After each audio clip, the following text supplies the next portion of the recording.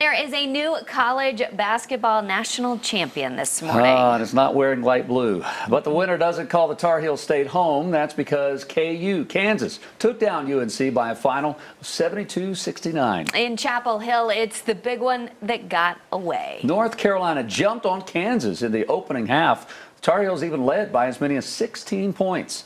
But the Jayhawks pulled off the biggest comeback in championship game history.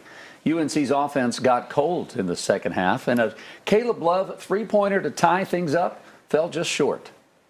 Coach Davis and Coach Frederick drew up a play for either Brady or me to get the ball, and then if that wasn't open, then it was whoever got open. And so it was a kind of screen to get me open, and it was supposed to be a screen for me to get a flare.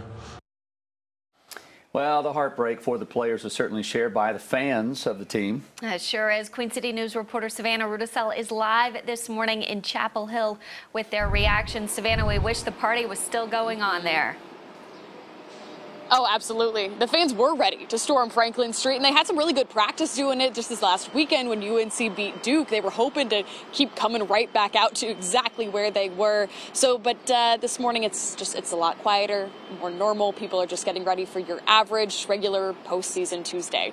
But there was some rowdiness not last night when people were packing the bars and people were back in the Dean Smith Center all together to watch the action that was going on down in New Orleans. Diehard fans said it was incredible to see them in the championship after spending some time unranked this season and entering the tournament as an 8 seed. UNC seniors say they're disappointed to take a loss, but satisfied with the incredible run.